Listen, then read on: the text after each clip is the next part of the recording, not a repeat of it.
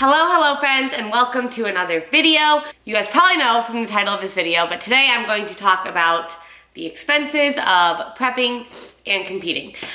This has been like a very highly requested video, and I know that there are some other videos on YouTube already that cover this topic and break down expenses. I just kind of thought I would throw my breakdown out there. I do hear a lot of people jumping into a prep or competing without knowing the expenses that come with it, and it can be a little bit of a shocker. So yes, there are places you can cut corners in terms of cost, but you definitely want to make sure that you are in a financially stable position when jumping into a show. So hopefully this can kind of give you some sort of idea of a budget that you would need to have, or money that you need to have in your bank account or your savings. And there's a variety of reasons why I waited to prep until now. You guys know I had a really long growing phase, and it was just because I needed to grow. But looking back, I'm really happy that I didn't prep a year ago or 2 years ago when I was in school, or I just graduated college, because I would be in debt. Like, there is no way I would have been able to have afforded it. So anyways, how I'm going to do this video is I broke down all the expenses that I could think of, there could be more, into 3 categories. So I did basic expenses, general competition prep expenses, and then show day expenses. What I want you guys to remember is, yes, there are places you can cut corners in costs. I will note those. There are also ranges with costs. I actually did a lot of research and asked other people. And then at the end of the video, I'm gonna talk about kind of what I spent competing. So, I'm gonna start off with just basic expenses. To prep, my personal opinion, everyone should have a coach. Obviously, a coach costs money. A prep coach, from everything I've heard and everything I know, costs more than a general lifestyle coach or coaching in your off season. There's a very wide range of costs for coaches. Cheaper is not better at all. I mean, you can get a really cheap coach and they're gonna screw up your body for years and years to come. So definitely don't go the cheap route when it comes to coaching. I'm not gonna share what I paid for coaching. I do pay for my coach. I have gotten asked that, like, do you pay Nick? Yes, I pay Nick. But I would say that I've heard is $1,200 for a 12-week prep. Again, my prep was 22 weeks. 400 and up would kind of be the price of a prep coach monthly. And I'm sure that there are cheaper coaches out there, but this is just from the people who I've talked to in my personal experience. A posing coach, especially if you are a first-time competitor, you are going to want to either attend posing seminars, do individual posing lessons. Even if you have competed multiple times, I know I for sure during my next show will 100% want to touch up my posing. It can make or break you. I'd say posing seminars are usually $50 to $75. It's like a big group session. Posing lessons, again, it depends on the time. I know I paid $30 per 30-minute session. I did about 10 to 15 sessions. There are some that are much more expensive, like $100 for an hour, $75 for an hour. And then obviously there is gym membership. I'm assuming that if you compete or want to compete, you probably already have a gym membership. I know I had to make sure I had a 24-hour one just because of like cardio, and you need to make sure there's always a gym open when you need to go to the gym. But gym, food, I would say 100% my grocery bills went up just because your macros are changing all the time. If you're on a meal plan, you're always gonna need to make sure you have food on your meal plan, and just kind of like being like flexible and like making meals out of whatever's in your fridge isn't as much of an option. Supplements, again, super important during prep. You want to make sure that, especially when you are in a deficit, that you are doing everything you can to keep your body healthy, get the nutrients, vitamins, and minerals that your body needs, and help with recovery. I'm sure most coaches will tell you to take different supplements, whether that is fish oil, glutamine, multivitamin, creatine, whatever it might be. there's that. Supplements, again, something that a lot of people probably take anyways. The other thing that I definitely had an increased expense for was getting adjusted, like massages, chiropractor, things like that. That's something I would highly recommend doing during a prep. Again, an expense you don't have to take on, but it really, really helps. Just because you are in a deficit, you don't have as much of a recovery capacity, it makes a huge difference in your presentation, in your posing. And so again, like obviously, it's gonna vary depending on who you see, where you go, but I would say between 120 and 150 per session. Those are kind of the basic expenses that I came up with. Next category would be general competition expenses or prep expenses that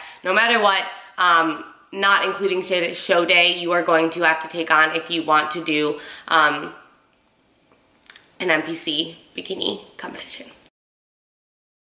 The first of those would be your NPC card. So to compete, everyone needs to register in the NPC, and that is good for 1 year. So it's good for 2018 or 2019. So I competed in October. I'm gonna have to buy a new NPC card next time I compete, even if it is within this technically the same year, because it's a different calendar year, if that makes sense. That is $125. Other thing are your suit, and those really, really range in cost. I think they're a lot more expensive than people realize.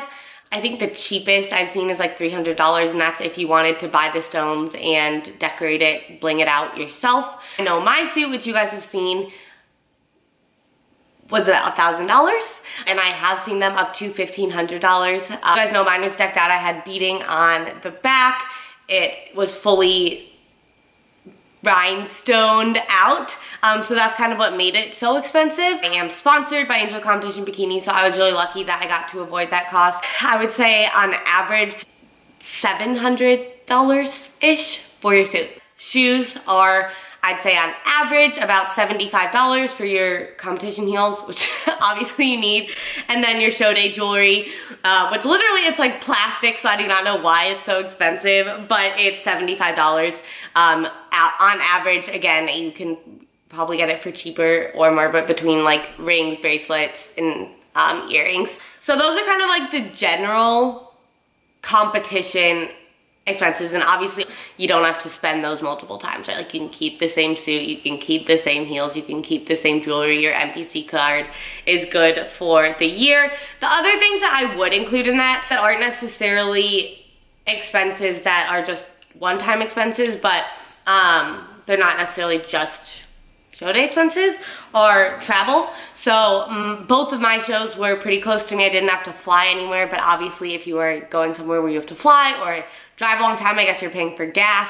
But if you're flying somewhere, those airplane tickets do cost money. That really would just vary depending on where you're traveling to. Hotel expenses, which honestly I could have driven from here to the show venue. It's about 45 minutes.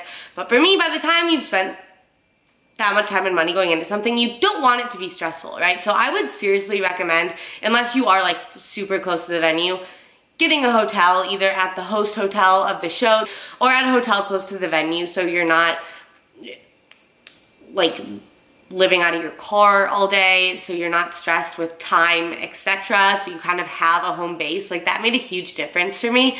But obviously hotels cost money. I looked at the host hotel that did both of my shows, and it was about $185 a night. The hotels that I stayed at both nights were about $200 to $225 because I booked a bit late. So again, that's kind of up to you, but it is an expense I think a lot of people don't think about. So show day expenses, and these are things that come with each show. So they're gonna be recurring if you do more than one show.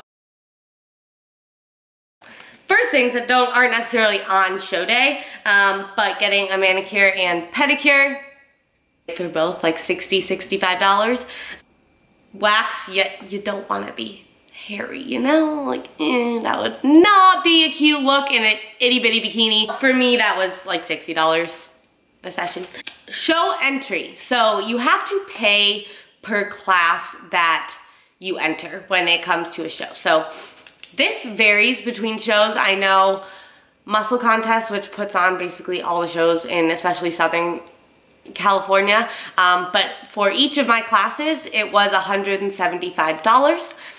So you look at 2 classes per show for 2 shows, so that is 4 times $175 just to do the show. I did novice and open. Open, you have to do. That's like everyone can compete in that. Novice, anyone can compete in it, but if you win, you're not necessarily getting nationally qualified or anything like that. But for me, I just really wanted to get stage time. I hadn't done it before, it was my first season. I wanted to make sure I did both. I know some places in like the Midwest at smaller shows, it'll be like $100 a class or something like that. That really does vary per show, but I think it probably is at least like $100 per class that you do. For national shows, it's $350 to enter. If you enter after a certain date, it's like $500 and something. Typically they are 2-day shows. So your tan, you have to get a tan. Again, that's something you can do on your own. I would highly advise against it just because the judges do notice your tan. You don't want to go up there and be splotchy or be a totally different color than everyone else or be lighter than everyone else. So typically the show that you do will have a tan company that is hosting it with them, or you can get tanning from outside companies. So my first show, I got tanned by Liquid Sunrays. That wasn't with my show. And my second show, I just went with the tanning company that does muscle contest shows. And both of those were $120 per tan, but typically it'll cover your tan the night before and your tan the day of show, so they'll like do touch-ups. And then if you need touch-ups between prejudging and finals, most of the time they'll do that as well. Makeup, again, something that you can do on your own. I could never. I am the worst with makeup. I've gotten you guys asking me to do makeup tutorials and I'm like, what? But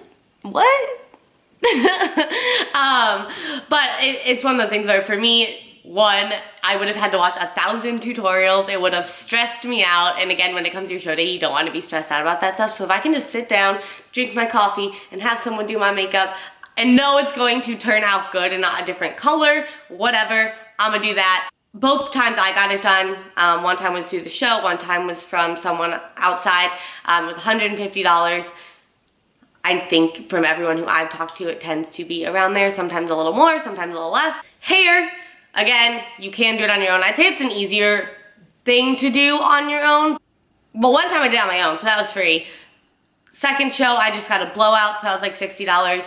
I looked, and if you have like an outside provider do your hair, like someone from the show, which I might do next time, it tends to be $100 to $150. It just really depends on your hair and what you want done and how much you trust yourself. For me, I was just doing it straight, so it wasn't a huge deal. The other thing is pictures. So you see people posting their stage shots on Instagram. I personally like really wanted pictures because one, I wanted to see how I looked on stage, and I just wanted pictures to have for like my memories so I could look back on old physiques. If you want actual stage photos, a lot of times they will only let a certain photography company take the pictures.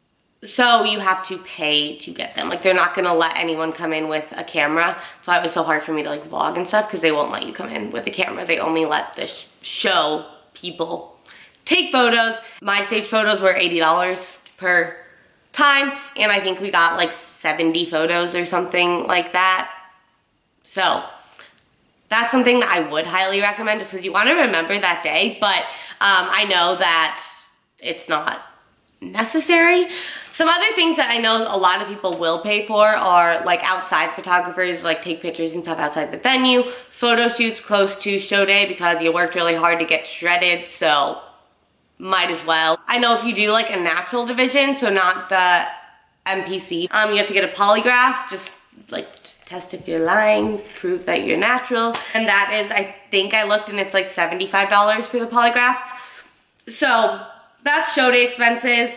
That's kind of everything I could think of. When I went through and like tallied up all of my expenses and what I spent, note that this does not include a suit, jewelry. I also did not include basic expenses like supplements or groceries or my gym memberships or anything like that, just because they were kind of already occurring and it was hard. That would have been a lot of looking back through bank statements, and I did not want to do that. Basically just the general competition and show day portion of expenses. For me, when I tallied it all up, it was about $3,900.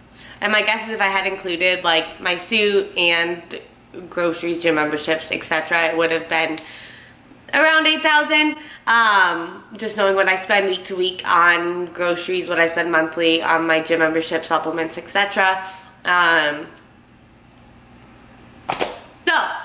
that is kind of that. Again, when people talk about competition expenses, I think everyone includes different things.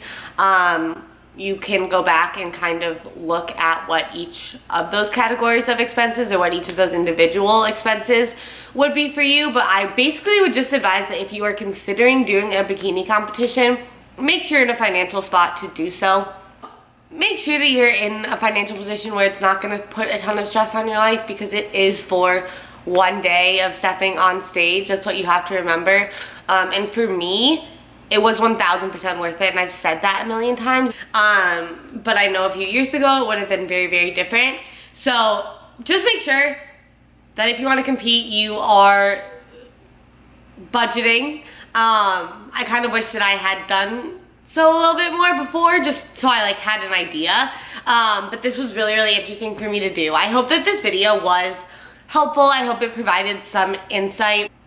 I know you kind of think you're just getting on stage in a bikini, and it probably doesn't seem like, even when people say it's expensive, that it's that expensive. But it is an expensive sport, and it's a really freaking fun one. So let me know your thoughts. Comment, share, like, subscribe, all of that fun stuff, and I will see you guys in the next one.